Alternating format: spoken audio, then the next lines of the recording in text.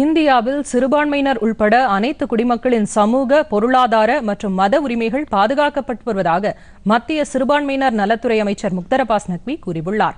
புதுதில்லியில் செய்தியாளர்களை சந்தித்த அவர், மதச்சார்பின்மையும் சமூக நல்லிணக்கமும் அரசியல் சார்ந்தவை அல்ல என்றாலும் அவற்றை போற்றி பாதுகாப்பது இந்தியாவின் தனித்துவம் என்று கூறினார்.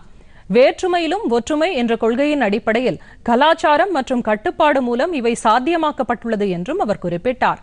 இஸ்லாமியர்கள் உட்பட அனைத்து சிறுபான்மையினரின் சொர்க்கமாக இந்தியா திகழ்கிறது என்றும் அவர்களின் உரிமைகள் இங்குதான் பாதுகாக்கப்பட்டு வருவதாகவும் நக்வி தெரிவித்தார்.